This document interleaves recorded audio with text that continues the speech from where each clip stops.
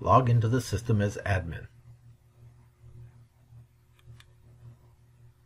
Go to the System menu in the upper right-hand corner and choose System Configuration from the drop-down menu. Select User Management. Click Add and type in the new user's name in the field indicated.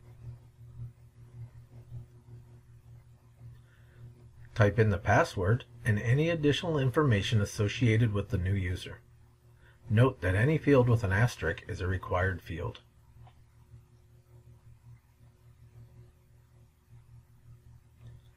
A user role must be selected.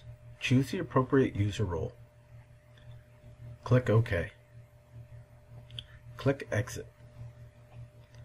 Close the System Management panel.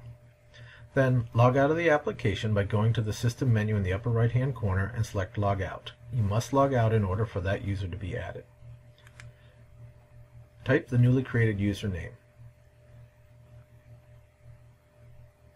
Type in user password and hit Enter.